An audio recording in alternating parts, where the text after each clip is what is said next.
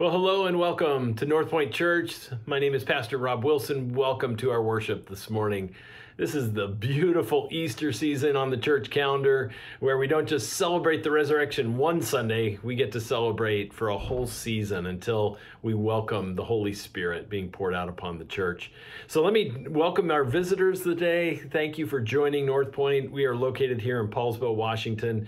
Glad that you have joined us for worship, and always feel free to drop me a line at rob@np-church.org to just say hello. We'd love to know who is worshiping with us online. And let me introduce our message for today. We're going to be, through this Easter season, in the letter of 1 John.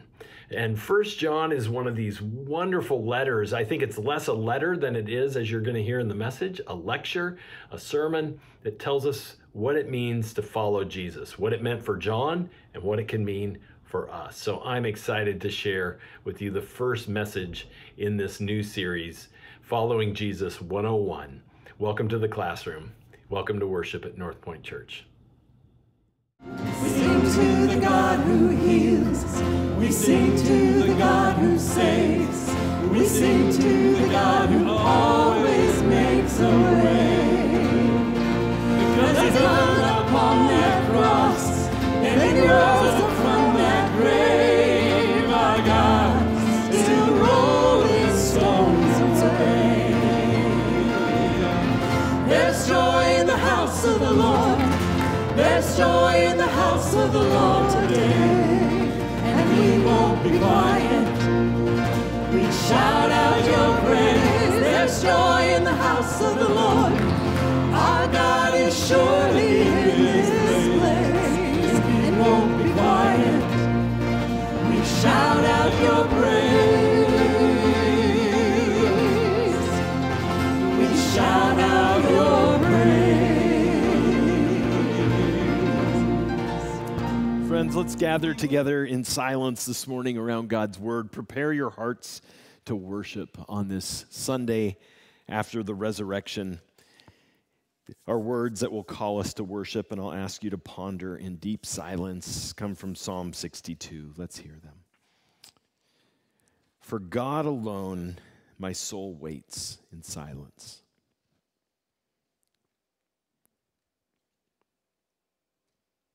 From God comes my salvation.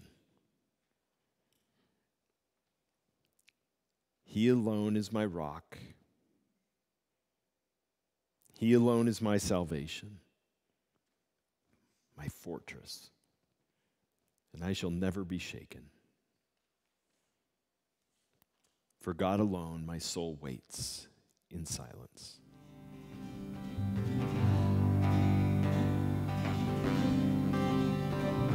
I heard 1,000 stories of what they think you're like, but I've heard the tender whispers of love in the dead of night, and you tell me that you're pleased and that I'm never alone. Let's stand together.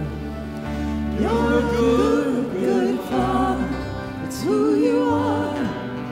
It's who you are. It's who you are. And I'm loved by you. It's who I am. It's who I am. It's who I am. And I've seen many searching for far and wide, but I know we're all searching for answers. Only you provide, because you know just what we need before we say a word. You're a good, good Father. It's who you are. It's who you are. It's who you are.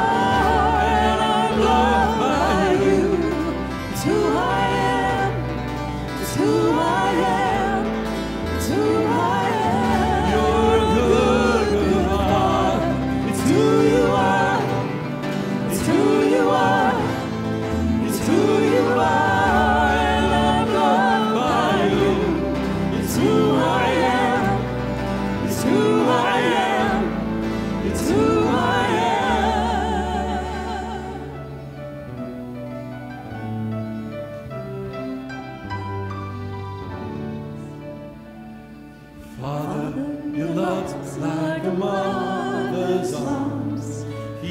really warm, soft and strong. But your love's like a mother's arms. Hold me, Lord, hold me.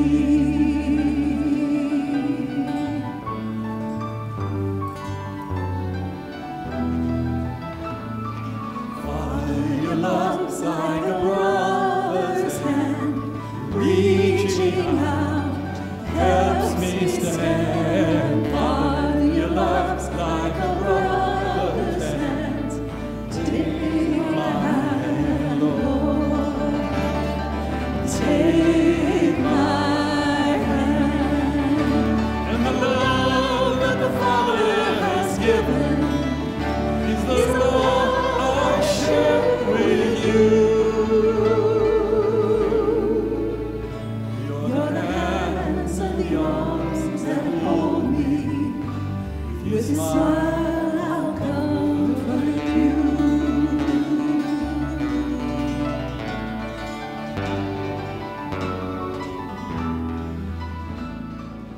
Friends, these words come from 1 John. He says, if we confess our sins, God, who is faithful and just, will forgive us our sins and cleanse us from all unrighteousness. So we take this opportunity each and every week to remind ourselves that each and every one of us falls short, and we need to be made whole, and we seek healing and restoration. So in the silence of this sanctuary, would you please be in prayer?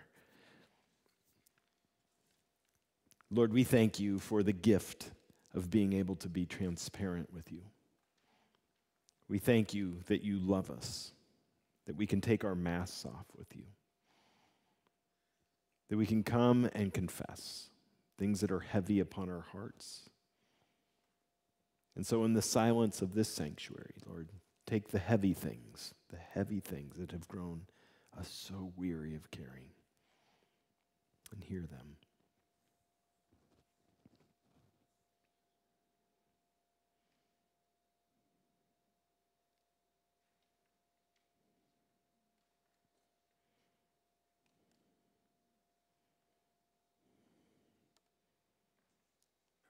And all God's people together said, Amen.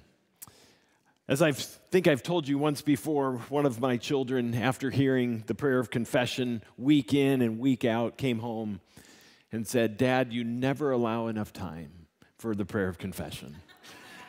And I said, son, what have you been doing? Friends, let me proclaim to you what I proclaimed to him. In Jesus Christ, we are forgiven and made whole. And all God's people say, Amen.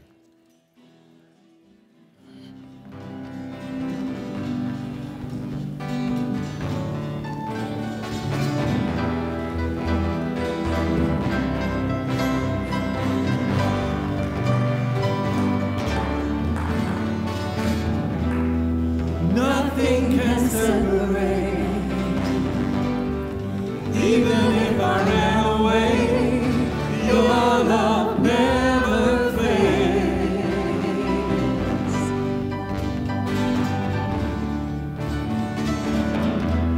I know I still make mistakes, but you have new mercies for me every day. Your love never fades.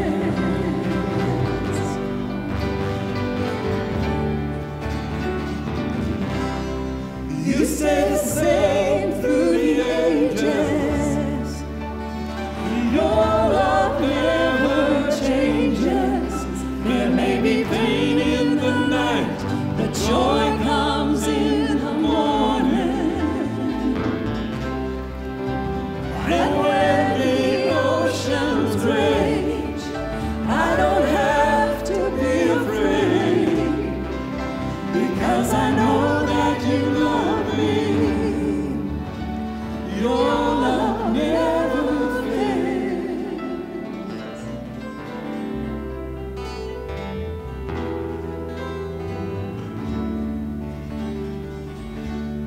You make all things work together for my good. You together for my good. You make all things work together for my good. You make all things work together for my good. You stay the same through the ages. Your love never changes.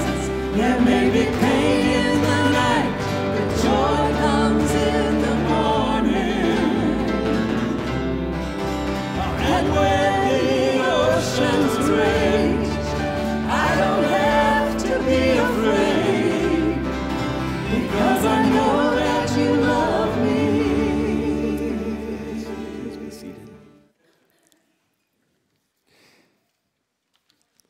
I welcome you to the table of our Lord to celebrate the sacrament of communion this morning. And as we begin, let's open with just a brief prayer that invites us into a time of reflection on this meal, but also a time of reflection with brothers and sisters all over the globe. As you can see from our clocks on the wall, we are in ministry partnership with brothers and sisters from India and from South Africa. And our pastoral or communion prayer this morning comes from Alan Paton, who wrote the famous novel, Cry of the Beloved, one of the best-known statements of what it meant to live in South Africa under apartheid. And so with Alan's heart and soul, we'll start this communion time in remembering brothers and sisters all around the globe who have communion on this post-Easter Sunday. Would you pray with me?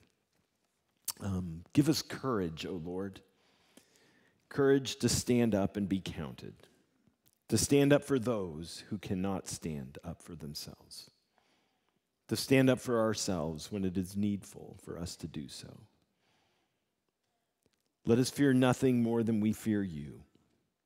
Let us have nothing more than we love you, for thus we shall fear nothing also. Let us have no other God before you, whether nation or party or state or church. Let us seek no other peace but the peace which is yours and makes us your instruments. Opening our eyes, opening our ears, opening our hearts, so that we should know and always know the work of peace that we may do for you. And Lord, that prayer brings us to the table for the prayer, for the work that you did at the table. And so as we gather on this Sunday, in this part of the world, remembering brothers and sisters who eat this meal in different places, different contexts, we thank you for the honor of coming. We ask it in the powerful name of our Lord and Savior. And all God's people said, amen. So friends, this is the table of our Lord, and I get to say and proclaim to you that in our tradition we have what's called an open table. What that means is there is no barrier here. You are welcome to come and receive if you feel the call of God to be nourished today. And in our tradition, we have children and youth who can come and be nourished at the table as well. And so kids, we are so glad that you are here and want you to know as you come forward, God loves you deeply. So we remember, don't we? As we did just a week plus ago, that our Lord gathered with his disciples in the upper room. And after having given thanks to God in heaven, he broke the bread and he gave it to his disciples. And he said, "Take, eat. This is my body given for you. Do this," he said, "every time in remembrance of me." In the same way, the scripture tells us Jesus took the cup, saying, "This cup is the cup of a new covenant, sealed in my blood, blood shed to forgive people of their sins. Every time you do this," he said, "do this in remembrance of me." The Apostle Paul will go on to proclaim, as often as we do this, eat this bread, drink this cup, even this morning, we proclaim that Christ died, Christ rose, Christ will come again. So this morning, our deacons may come forward and will be helping me serve communion to you today. And I'd remind you as they come and make their way to their stations that the way we take the Last Supper is to have you come, leave your row by the left-hand side, come forward, take the bread and partake of that right away if you'd like. That reminds us that we choose to follow God out of our own free will and volition. And then if you could, take the cup back to your seat with you. If you forget, that's okay, but take it back to your seat with you, and we will drink together as community. This reminds us that at the table and in our Lord, we are called to be a family of faith, and we celebrate this meal together. So friends, and one other reminder, if you cannot make your way forward, would you just please let the person next to you know, to let your servers know that, and we'll make our way out to you, or just raise your hand, and someone will find their way to you. So friends, these are God's gifts for you, the people of God, the children of God. Come and receive.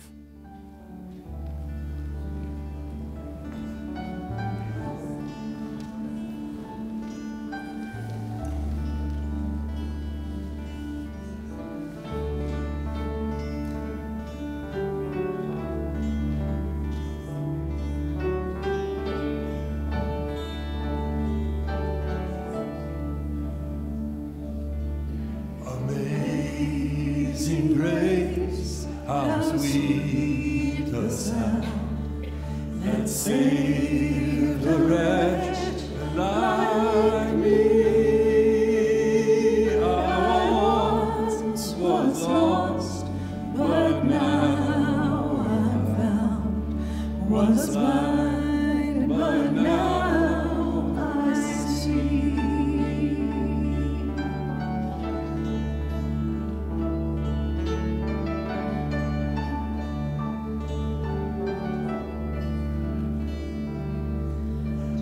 Grace that taught my heart to fear, and grace my fears relieved. How precious did that grace appear, the hour I first believed. My chains are gone, set free.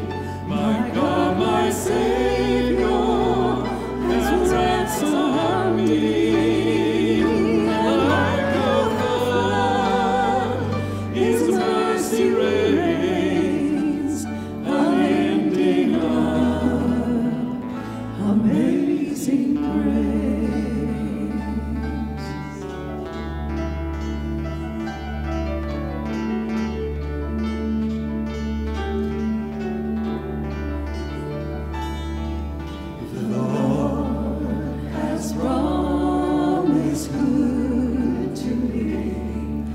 His word, my hope secures. He will my shield and portion be, as long as life endures. My chains are gone, I've been set free. My God, my Savior, has ransomed me. And like a flood, His mercy reigns, unending love, amazing grace. My chains are gone, I've been set free. My God, my Savior, has ransomed me. And like a flood, His mercy reigns, unending love, amazing grace.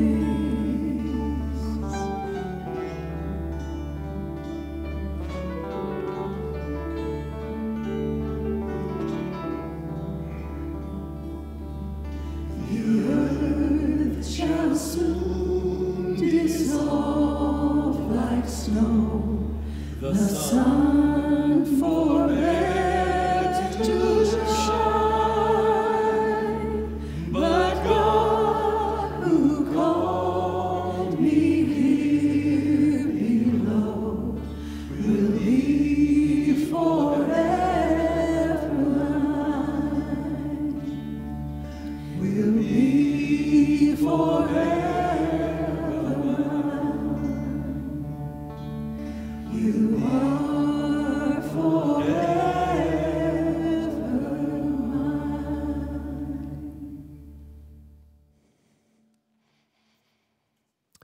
Friends, as God's family this morning, gathered in this place in this time, take, drink at this time. And then let us pray together. Good and gracious God, feed us. Give us drink, living water. Give meaning, purpose. Give us grace and love for the living of these days. We pray that we may be empowered. Thus, in the name of the Father, Son, and Holy Spirit, and all God's children said together the prayer he taught us. Our Father, who art in heaven, hallowed be thy name. Thy kingdom come, thy will be done, on earth as it is in heaven. Give us this day our daily bread, and forgive us our debts, as we forgive our debtors. And lead us not into temptation, but deliver us from evil. For thine is the kingdom, and the power, and the glory forever. One thing we do talk about at session, though, is the gratitude that we have for those who make our ministry possible. And we are so awed by the generosity of North Point Church. And so at this time, I'd love for our offering folks to come forward with the plates this time. The plates are up here. On Easter Sunday, we forgot to put the plates out. But hey, that's all right. Something fun is always going to happen. And let's pray together as we get ready to give this morning. Of a generous heart, would you pray with me? God, you are generous in your love, in your patience, in your loving kindness. Thank you. And as we have been blessed, you do so that we may bless others. So take everything, Lord, that is given in these plates and use it to bless this community, to extend around the world even. We ask this in the name of our good God, our generous God. Amen. O Christ, we come with empty hands, our broken pieces bring. We offer you our weary, wandering hearts. Please take each piece, forgive our sin, and make us whole again. Refine us by your Spirit, Holy Father. You are the author of amazing grace. You are the founder of our faith, the Alpha and Omega, the beginning and the end. You are eternal Lamb of God. Oh Jesus, hear our humble prayer. We bow before your throne. We worship you, our Lord and friend.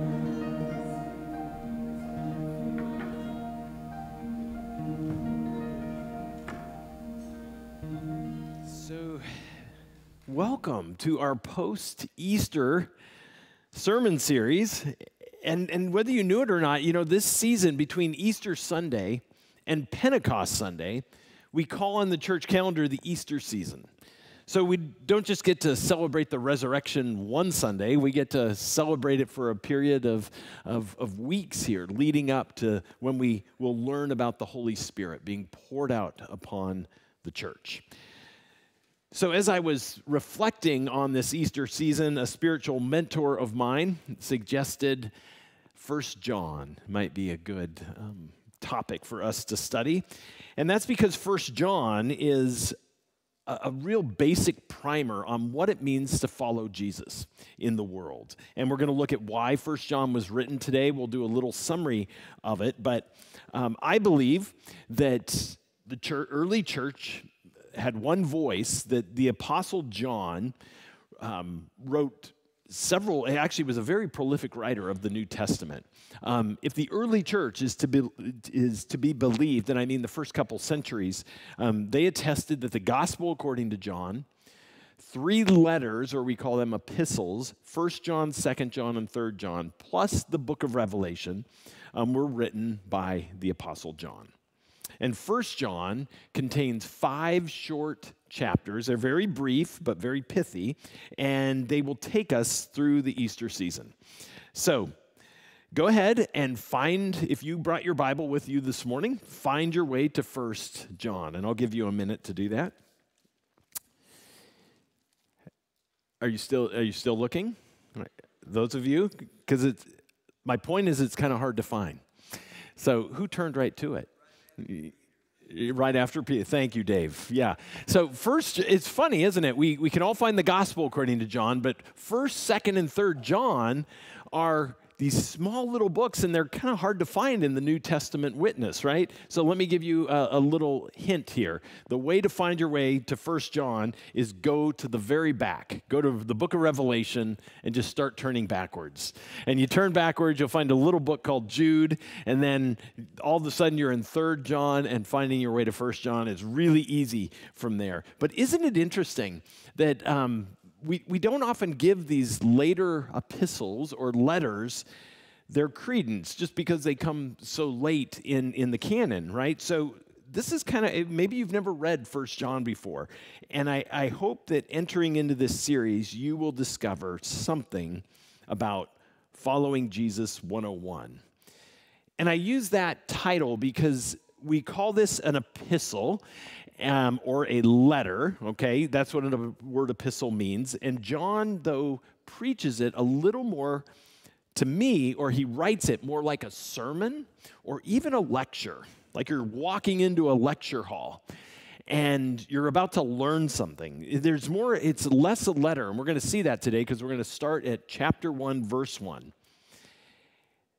Now, the reason I say that it's written like a Jewish professor walking into the lecture hall is because it is written in a very Hebraic style. And let me tell you what I mean by that. Let me give you an analogy, actually, for this.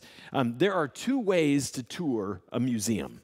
The first is to tour it very systematic. And some of you are you are hardwired to tour a museum like this. You like going in the order that the curator of the museum has laid out, right? You get your ticket, you go to point A, B, C, D. Has anyone ever been to the Vatican museums? Anyone ever been there? Okay, so quite a few of you. So you know what I'm about. When I've been there twice, and to the Vatican museums, and if you get a ticket for a tour on a busy day, and a lot of them are busy days, even if you have a tour guide, this is how the Vatican museums are laid out, right? You go from one room to another, and you weave back and forth. You go through these great, beautiful halls, and you kind of move like a big herd. And if there's a lot of people, as a matter of fact, one time Barbara and I were leading a group of kids on a tour through the Vatican Museum, and it was so busy and full that one of the young women in our group literally got an anxiety attack. It was frightening in the middle, and just trying to figure out how to get her out, because we were all going from A to B to C to D, right? That is how, I don't know if you know this, but that's how a lot of people learn, right? In a lecture. It's a very Western or Greek way of learning. Very systematic, isn't it? Very orderly. You learn this, this, and this. Think about how we teach kids to write essays. You start with an introduction, right? And then you have 3 points, and then you have a conclusion, very well laid out. That's one way to teach, and it's one way to learn. It's one way to tour a museum. But there's another way. I don't know if you know this, but there's another way to tour a museum. And it's when there's a guide, you go in, and if your guide has room to move about, which you don't always have in the Vatican museums, they don't have to go in a systematic order. As a matter of fact, they can make their way from A to M because they say, oh, this relates to M over here. I want to take you over here. And you go and you look at this exhibit. And then you go, oh, I want to take you over to S over here because that has something to say. And you kind of move your way around. Now, there's at the Vatican, actually, if you go to the Vatican museums, I don't know if they still offer this, but one time when I was there, they offered a ticket called a night at the museum, where you could go in the very same museums, except the Sistine Chapel. Do you know that every tour of the Vatican ends in the Sistine Chapel, where you get to look up at Michelangelo's great piece of art painted between 1508 and 1512. But a night at the museum, you get to do everything except the Sistine Chapel, but the advantage of it is there's not a lot of people there. And you can go from A to S. And you get a guide, and they take you around, but they take you in a totally different order. And it may seem random a little bit. That, my friends, is not only the second way to tour a museum, it's more of the Jewish way of teaching, a rabbinic way of teaching and learning. Very, maybe non-systematic, but it's almost topical. That is how 1 John is written. That's what I want you to know. As we step into 1 John and start reading, you need to know that our guide is going to be John. And John is going to take you not in systematic order. So it's not a letter or a book laid out in that way. But he kind of goes like a night at the museum. He's going to take us over here, and then back sometimes, and he's going to jump around, and we need to get used to that. By the way, we are used to it, aren't we? If you've read much of the Hebrew Scriptures, like the book of Proverbs, written very much the same way.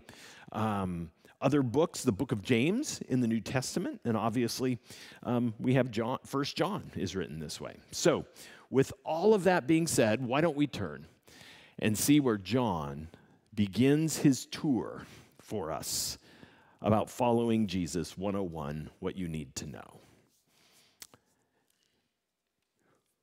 We declare to you what was from the beginning, what we have heard, what we have seen with our eyes, what we have looked at and touched with our hands concerning the word of life. This life was revealed, and we have seen it and testified to it and declared to you the eternal life that was with the Father and was revealed to us. We declared to you what we have seen and heard, so that you may also have fellowship with us. And truly our fellowship is with the Father and with his Son, Jesus Christ. We are writing these things so that our joy may be complete. Friends, this is God's word given to us today. And together we say, thanks be to God. And let's say a quick prayer of inspiration. Lord, do inspire now our hearts and our minds to hear a word that you would have spoken to us deep in our souls. Maybe just plant a seed, but our ears are open to hear you. So may the words of my mouth and the meditations of all our hearts be acceptable in your sight, our Lord, our rock, our Redeemer. Amen. All right, well, before I we unpack these verses, 4 verses that start off, did you notice they're not like a letter? It doesn't read like a letter. It's not like, I, Paul, write to you, the Colossians, right, in grace and peace. None of that. None of that. He just jumps right in, doesn't he? And he starts teaching his curriculum. He wants you to know some things right away. And what is this curriculum? Well, John, we need to understand one thing before we keep going here, and that is this, that John is writing with a very specific purpose, which he will reveal to us a little later on. But we have to know that, a little bit about that. A lot of times we Protestants in our tradition, we have this notion that Christian faith and doctrine went on cohesively, right? And gradually until the church then fell into error, and that it took a long time to do that. Do you know the first split of the church happened in 1054? We call it the Great Schism. And in the Great Schism, you had the Orthodox side of the church. So think of the Greek Orthodox, Russian Orthodox, that family of faith. They broke with the Western church. The Orthodox was the Eastern, right? And then we had the Western church, which became then the Roman Catholic Church. And that was the first split. And then we have this notion in the Protestant tradition, don't we, that things went along for 500 years and those Catholics really messed things up. That's how we kind of teach it in our minds. And that then Martin Luther, John Calvin, other Protestant reformers come along and they set things straight again.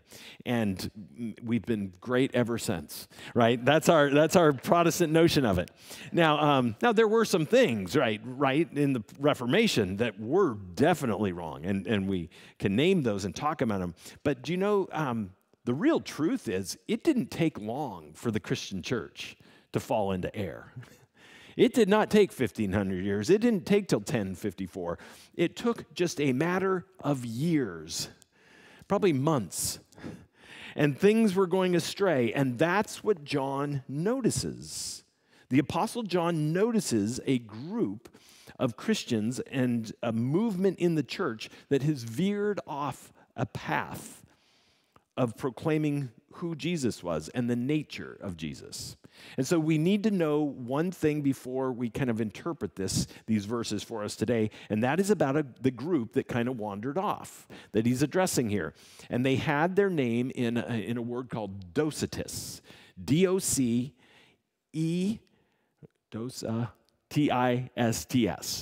Docetus, okay? And Docetism is founded in this great word in the Greek language, dokesis, and it means an appearance or an illusion. So how did they get their name? Docetists believed many things, and they would later turn into a group called the Gnostics, or a form of them would turn into Gnostics. But what the Docetists believed, Docetists, was that the mind and the spirit were good, but the flesh, the body, was bad. It's evil. Their belief was really that all matter was inherently evil, and the spiritual was good. So how did they think then about Jesus? Well, when it came to the nature of Jesus, Docetists found this really troubling, that Jesus was incarnate, that he became part of a body. That was almost repulsive to them. And so in their minds, they created this dualism that created this sense that Jesus was somewhat of a phantom, that he was a spirit and he just appeared to have a body because they could not bear the thought, right, that he would actually have a human body. And this was being taught. And can you imagine how John responded? Friends, this is John. This is John who saw the full humanity of Jesus, right? John saw him get tired and sit down by a well in John chapter 4. He says he was tired and hungry. This is John who probably saw Jesus when he was weary and sleeping and taking a nap. Jesus maybe snored, and John had heard it, and he's saying, no, he was a body. John saw Jesus die, brutally in fact, on a cross. He saw him bleed, not phantom blood, real blood. And friends, this is John who then saw the resurrected Jesus, not as resurrected as a spirit, but a bodily resurrection. And so the Docetists don't like this. The Gnostics would grow not to like this. They didn't like this sense that Jesus had a resurrected body. Yuck. Why have a resurrected body? That body, that matter stuff is bad. So this is what John saw. This is the danger that he saw. Now, here's the other thing. These groups that were breaking off, they were gaining popularity, weren't they? And influence. and John feels the need to write. So what does he do? Look at what he did. Look at those verses again. John walks right into the lecture hall, right into the classroom. He doesn't even say hello. He walks right into the museum, and he starts taking you on a tour. He doesn't even say, hello, I'm Professor John. He doesn't introduce himself. He doesn't say, welcome to my class. No, he walks straight in, and without wasting any time, he doesn't even wait in the line. He walks up to the equivalent of the Mona Lisa, and he says, this is the masterpiece. This is it. He takes us right to the master himself, doesn't he? And that's where he begins. That's how he starts. Look at those words with me again. Let me read them to you. We declare to you what was from the beginning, what we have heard, what we have seen with our eyes, what we have looked at and touched with our hands. Think about that for a minute. Look at all the senses he talks about. Did you notice that? He is insistent that I heard his voice and it wasn't a phantom. Insistent that I have seen this Jesus, both before the resurrection and after, with my own eyes, and looked upon him, and we have touched him with our own hands, this one concerning the word of life. John wastes no time, friends. And his first words about Christian faith that are going to teach us in the classroom are words about the nature of who Jesus is. By the way, I hope that during the Pentecost season, we're going to move into the Holy Spirit 101. We're going to learn about the Holy Spirit and how that is taught in Scripture. So can I just reflect for a minute on why does this matter? You might be thinking, well, that matters a long time ago, but why does it matter today? And to explain that, I want to tell you about an experience I had while in seminary. And let me explain a little bit about how you become a Presbyterian minister or ordained pastor. So in the ordination process, you are required to get a seminary degree called a Master of Divinity degree at an approved seminary, okay? But you also have this kind of another rail that you move along is called your Committee for Preparation on Ministry.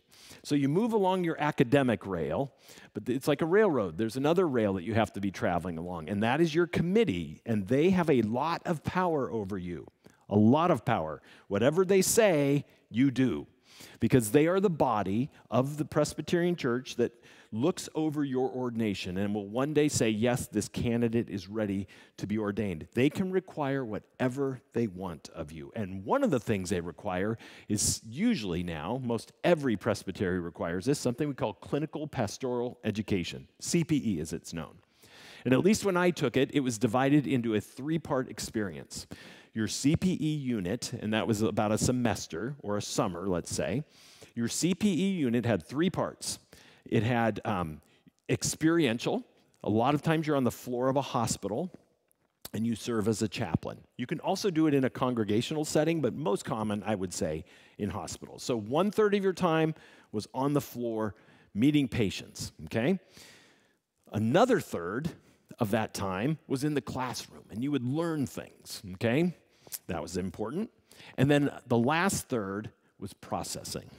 You were in a group with a CPE supervisor, and they were very good at having you share your experiences on the floor and what you were learning and put them together with how you were feeling. What am I feeling deep inside myself?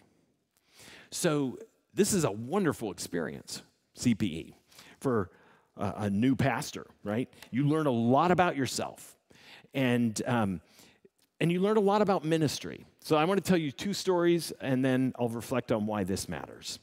The first story was when I was asked to do chaplain. There were probably 7 of us in my CPE group, so, we each got a couple opportunities to host Sunday chapel in the hospital. And I served at Southern Baptist Hospital in Louisville, Kentucky. And so I got my worship service ready. One of my first sermons that I'd preached was to this little chapel at a hospital. It was packed with about 13 people, okay? Maybe 23, okay. 23 busting out the doors of this chapel to hear this chaplain speak from seminary. And So the thing was, it was, you didn't have a lot of resources in that department. So we didn't have a musician, we didn't have a pianist like Mayor to, come and play. And so they had this piano that was electronic. And all you had to do was, remember the little floppy disks? You'd put it into it and you could program what song you wanted. And you hit a button and it played your song. And you would kind of lead the singing as you went. So I programmed in Amazing Grace, and I said, it's time for us to sing together our opening hymn this morning, Amazing Grace. And I hit it, and I started singing. And all of a sudden, a nurse came shooting straight at me. And she said, sit down at the piano bench. And I said, oh, I'm leading the singing. Why do you need me to? She said, I am from the psych ward. And I need to tell you, in the back, we have 7 schizophrenic patients. We tell them to touch base with reality all week. We're trying to get them in touch with reality. We bring them to chapel, and they see a piano playing with no one playing at it. Sit down in the bench and act like you're playing the piano. So, dutifully, I went and acted like I was playing and singing the rest of Amazing Grace. No kidding. One of my favorite stories of something I learned. It wasn't 2 weeks later that the pager, the dreaded pager, we had overnight duty. And I was on duty, and the dreaded pager went off at 2:30 a.m. It was my first death call. For the very first time as a pastor, I had to walk, or a chaplain. I was not ordained as a pastor yet. I walked into the room just as Bob had passed away, I later found out. I never met him. 38-year-old man who died of lung cancer, never smoked a cigarette a day in his life. Not that that matters, but it didn't help one way or the other. When I met Mary in her first and awful moments of being a widow. For me, it was the first time that I'd ever been that close to a dead body. To make things worse, Bob and Mary had 2 children who were about the age that I was when my father died. So you see why they do CPE, that processing part, right? So that all these connections you're making, you have to make sure you can deal with them internally so that you can care for someone in the hospital, so that I could care for Mary. I didn't know what I was doing. It's just this young student. So I said, tell me about Bob. And she started sharing some memories that we ended up laughing over, and some that she fell back into tears over. Tell me about your kids. They were in there briefly and then were taken out by a family member. And we stumbled through that.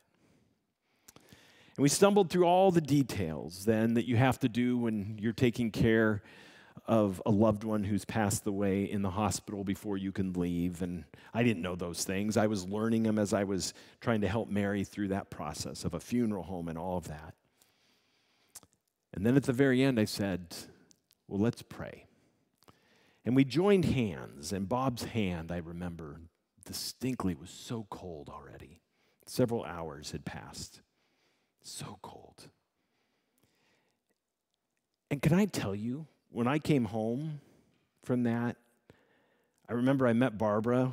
We were in seminary housing, and we hugged. And can I tell you, I reflected actually on 1 John, because it was being taught at our seminary. And I reflected about why this theology that John is so insistent on, that he runs into the classroom in the front of the chalkboard and says, I declare to you that this Jesus, I saw him, I heard him, I touched him. Why is he so insistent? I discovered that night in Southern Baptist Seminary why. Because Bob needed a Savior who had a bodily death, whose body had grown cold in a tomb for 3 days, and 3 days later was resurrected to ensure that he offered his hands and his feet. Touch me, he said, as evidence that I'm not a ghost, I'm not a phantom. You see, friends, Bob did not need a phantom in that moment. And Mary Mary needed a Jesus who was real and not a phantom to assure her that her husband was well and made whole and that cancer could no longer touch him. She needed to know a risen Savior whose scars were healed over and that he wasn't a ghost, a Jesus who was bodily raised and ate broiled fish by the Sea of Galilee. See, Mary needed that in that moment. And by the way, the schizophrenics on the 5th floor, all 7 of them in that chapel, hearing Amazing Grace, they needed more than a ghost. They needed a resurrected one, a healer who could touch them one day in their resurrection and reconnect all the broken synapses of that horrible disease. Because he, Jesus, was broken too in body and reconnected in resurrection. And you and I too, whether we know it or not, this is John. This is why John is so fired up when he walks into the front of the classroom and why he says, this was no phantom. Let me tell you, this was no phantom. I was there. I heard him. I saw him. I touched him, and it matters. Have you ever had that frustrating experience of knowing something is true, and yet everyone's telling you it's not? But you know it is because you were there. Friends, that's John. And those are his first words as he walks into the classroom. Doesn't even say welcome. And we're going to begin this journey through 1 John. We're going to learn about what it means to follow Jesus in the world. And John is going to take us through the museum. Let's pray together. Lord, we thank you on this post-Easter Sunday when we celebrate you as a risen Savior. Thank you for John's insistence on what he saw and heard and experienced and how it can matter in a hospital room and how it can matter to all of us sitting here. And help us to deal with that deep, deep mystery of the resurrection and what it can mean. We ask all these things in the powerful name of our God who created us, and Jesus who was resurrected, and the Holy Spirit who sustains us. A real Jesus, we proclaim. And all God's people say, amen. Well, as our musicians come forward, we are going to turn our hearts and turn our eyes and turn our thoughts upon Jesus in a great old song made new. Would you rise to your feet and let's sing together.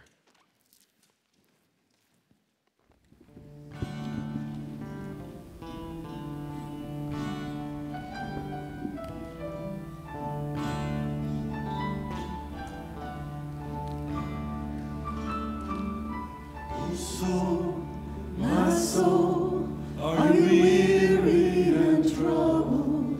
No light so dark that our eyes cannot see. There's light so bright as we look to our Savior. Life more abundant and free. Life more abundant and free. Turn your eyes upon Jesus.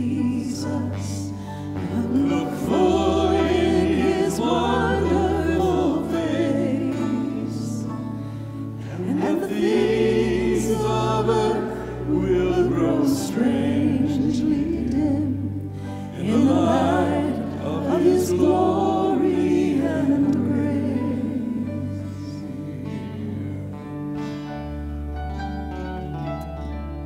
Friends, if you'd bow your heads, let's receive a charge and a blessing. I charge you to go as children of the living God, beloved, touched, embraced. And as you go into your week, know that you, most importantly, are loved and claimed. And as you go, hear these words given to us as last words. I will go with you always, he said, even to the end of all things. And all God's people together said, Amen.